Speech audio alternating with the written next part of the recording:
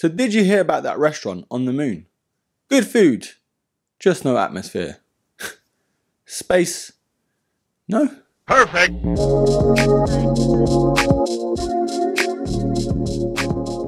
Right, straight off the bat, I owe these sneakers a huge apology. I actually missed these out on my top 10 Jordans of the year. I don't know how, I don't know why, but for some reason they just slipped my mind. And the funniest thing is, I was on the hunt for these at the same time. But on today's episodes, we are reviewing one of the cleanest Jordans to drop this year. It is the Jordan 4 Midnight Navy.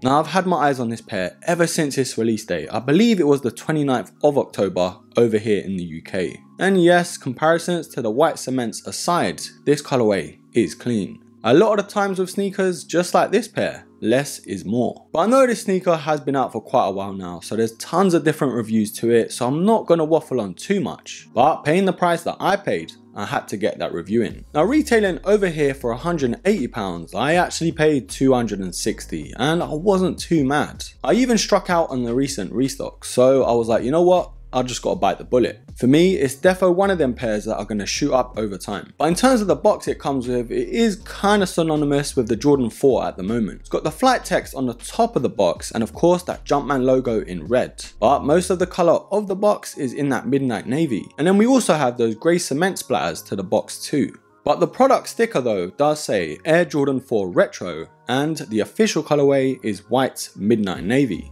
I can't believe I actually missed these out on my top 10 Jordans of the year. If I had to rank these though, I'd probably sit them at around the top 5. And maybe it's because I like the Jordan 4 so much, but just like where I get my socks out of, in my opinion, these are top drawer. But broskies, where would you rank these in your top 10 Jordans of the year? Comment down below. Now yes, these did release ages ago, but if you're looking to pay resale, you might just be thinking about how these fit. And for me, just like every other Jordan 4, they do fit true to size. Although I do have to mention, because it is that leather upper compared to say the Canyon Purples, they do have a little pinch. I've noticed it personally on my pinky toes, but it's not enough to go half a size up. All they need is some breaking in, so overall, I would say true to size. Now why are these one of the best Jordans to drop this year? Well, let's take an up close and personal look. Now at first glance, not only the colorway is clean, but the materials aren't half bad. This leather is way better than I expected. Now there's nothing too standoutish here in terms of the construction and design to the shoe. All the overlays are of course in that leather. And then we've got that more creamier white to the webbing towards the toe box and of course the mid panels. And just a disclaimer, these will defo yellow over time. Now the QC on my pair, thankfully, they are actually pretty good. I think the majority too has been pretty decent. For this pair, I've not seen many complaints. But on the straps, we do have that grey panel with the cement splatter in that midnight navy there. And where those iconic Air Jordan 4 lace holes are, of course, are in that navy too. Now they only come with one set of white laces, which of course just goes with the shoe anyway.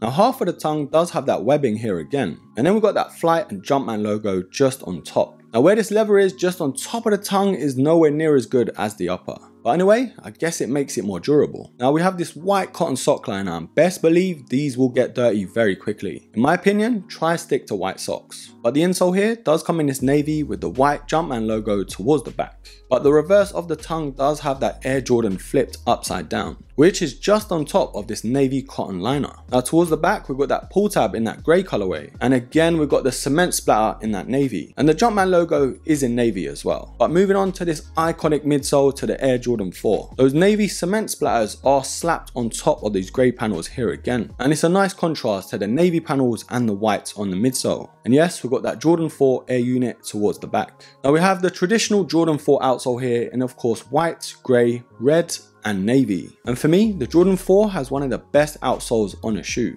You know what? This part of the video kind of made me feel a little bit better about paying resale. But what do you think, broskies? And most importantly, are these or were these a buy or a buy. Now the Jordan 4 has slowly taken the top spot in terms of my favourite Jordans of all time. At one point it was the 1, at one point it was the 11s, at one point it was the 3s, but they were always in and around it. And hype has made it near enough impossible to cop at retail or for a decent price. And for me, sometimes on some silhouettes and colorways, you just have to bite the bullet. I'm not the biggest fan of paying resale, but sometimes you just have to do it. And in my opinion, just like L'Oreal, this was worth it. You're worth it. That was me pretending I had hair. But yes, this silhouette is pretty traditional to the Jordan 4. It's nothing too exciting, but it's one of those sneakers you sort of go to in your collection. And you can't really go wrong with an all leather Jordan 4. And yes, it's always going to have comparisons to the white cements and that sort of thing, but for me, it does stand on its own. But overall, broskies, I'm happy with this shoe and I'm happy with the price I paid. Some of you might be thinking, you're absolutely bonkers, mate. But in my opinion, these are an absolute buy. Of course, I would have loved to cop these at retail, but sometimes the game is the game. What do you think, broskies? Comment down below. Was this one of the best Jordans to drop this year, or was this an absolute miss? Leave your comments down below and I will pin the best one. But anyways, broskies, thank you for stopping by. Thank you for supporting. Don't forget to like, subscribe, comment and share. And till the next episode, take care.